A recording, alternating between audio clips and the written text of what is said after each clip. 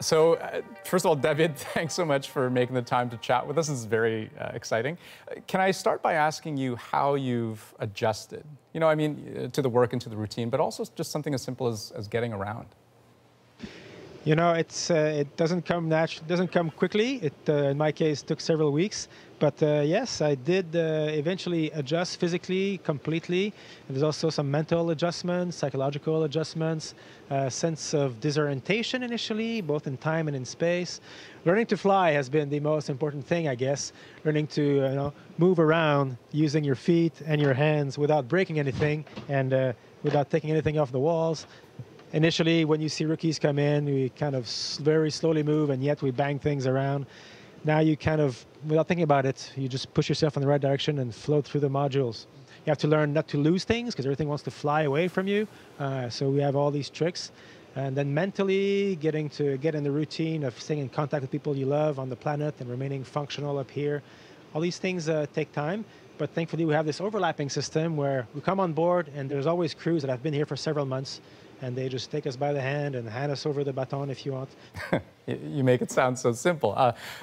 Could you take a moment, though, to reflect perhaps on the road that brought you to where you, and that's very cool, by the way, the road that brought you to where you are now? I mean, you look around and you think back to being a boy with dreams of being an astronaut to where you are today.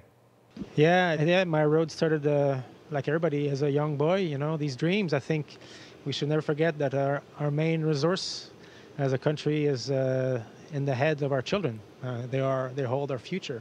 And so this dream for me has always been like a vague, it's been like a star, like the North Star. The North Star, you'll never get there, but it can still be a guide, right? So I always thought space was an inspiration. I might never get there, it doesn't matter. At least it kind of gave me a path, it gave me a direction to follow. It gave me criteria to make decisions in life about what to do with my time on Earth. I was careful to make decisions that make me happy every time. And if you have to move, then you move, and life will lead you where it will. And if every choice was a good choice that made sense at the time, then the end result is the good result. You know, in an interview some time ago, you mentioned that a skill you had to acquire to be an astronaut was how to think like an astronaut. But you said that while you're here on Earth. So now that you've had a few months up in space, I'm wondering if you can explain that a bit for me. How does an astronaut think differently than anyone else?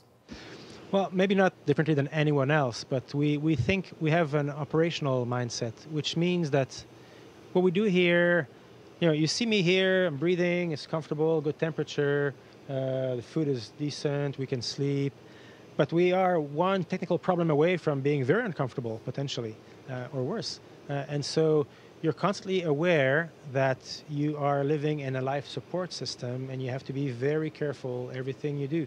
So there is a sense of a kind of a, if you want, respect for all the work that goes around us. And we are supported by thousands of people over dozens of years to make this incredible life support system possible. The entire station is one huge life support system. And we are kind of given the keys to the world's spacecraft. And you gotta be responsible for it. You gotta be very diligent. I mean, but isn't that terrifying in a way? I mean, and I'll give you an example. I mean, a month ago, you know, I understand a toilet leaked on board, you know, something like 10 liters of water spilling out. Oh, we have a space plumber. Yes, the only problem is I can't call a professional plumber if I need help. Oh, you are a professional. Call the ground. You should have your toilet back in about an hour. Here on Earth, we call that a bad afternoon, but to your point, on board the ISS, that's a potentially catastrophic problem. I mean, do you often think about just how fragile, the delicate nature of your mission? You know, it's interesting how the human mind works. I think that notion that you're one problem away from being very uncomfortable, it kind of changed your mindset. But naturally, you want to be at peace. Everybody wants to be peaceful. So we kind of change our set point. So, you know, it's not like I live in constant fear. I'm just very aware of my environment, I guess I would say. That's what it does. It makes you very, very aware, acutely aware of everything. And as we get to know space station better and better, I mean, it's full of cables and machines, we kind of more and more efficiently notice whenever something is out of normal configuration. And that's the best you can do. You also recently oversaw the successful docking of the SpaceX Dragon capsule with the International Space Station, which was, a very real example of what future manned space travel could look like. And you were the first one to go inside the capsule. So I'm wondering, as you were doing that, what were you thinking? I was thinking about my procedures because I was doing some things that had never been done before. These procedures, the first time they were executed. Houston Station on 1, Note 2 forward hatch open. For me, certainly the first time for me. So I had my operational hat on, if you want, making sure I was doing things the right way. And then, but when I opened the hatch, the first thought that came to my mind was like, oh, wow, this looks different. You know what? I thought, oh, this looks like a business class section of an airplane. But okay, but I also, I think of that, and I think of Canada's recent announcement about the Lunar Gateway project, right? Having a space station orbit the moon. What is it that excites you most about the future of space? It's a good question. I mean, I'm very excited about all these prospects of us continuing our inner desire to explore, expand our horizons, and understand the world around us. I mean, that's literally what got us out of the caves, through the plains, up the mountains, and then over the valley, on the oceans, in the air. And so there's that aspect. We have to continue to explore because that's in our nature, and that's how we progress. I think it will never be the priority of humanity, of course. Priorities will always remain health, education, employment, security, peace, all that.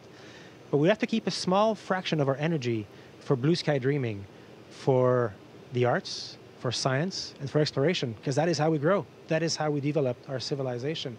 So what excites me most is not the fact that we are going deeper into space, is looking at my kids, knowing the fact that, yeah, Canada is continuing. Canada is staying at the forefront of innovation, exploration. That's the kind of country that I'm proud to give to my kids. Because these decisions on space projects, they're always for the next generation. It's decades away. That being said, do you miss home, David? Every day. But it's interesting. I was worried that I was going to miss nature, and because we're living in this technical environment, but every day looking at the Earth from the cupola, poof, it's nature at its best. It beats the view you have from any mountaintop, if you want. So you are like in awe of natural beauty whenever you look outside the window to our planet. So that aspect is okay. But of course, I miss the ones I love. I miss my wife, my children, my parents, my brothers, my friends. I miss everybody in Houston who have made it possible to bring me here, people who have trained us, people who are constantly working diligently in mission control. I miss the community of humans. But the connection is still there. We don't feel lonely. I just wish I could hug my kids from time to time.